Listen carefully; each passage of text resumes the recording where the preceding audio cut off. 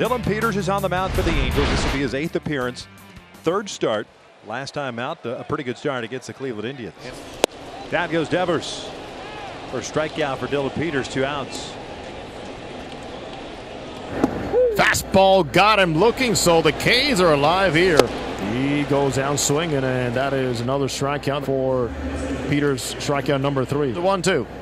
Swing and a miss, and another strikeout. That's 4 in the night here for Dillon Peters. Down goes Devers, and he slams the bat down. And a strikeout again for Dillon Peters. 6th of the night. Got him with the off-speed pitch. That is pitching. That is another strikeout for Peters. And boy, he has been piling up now, 7 for the night. Got him.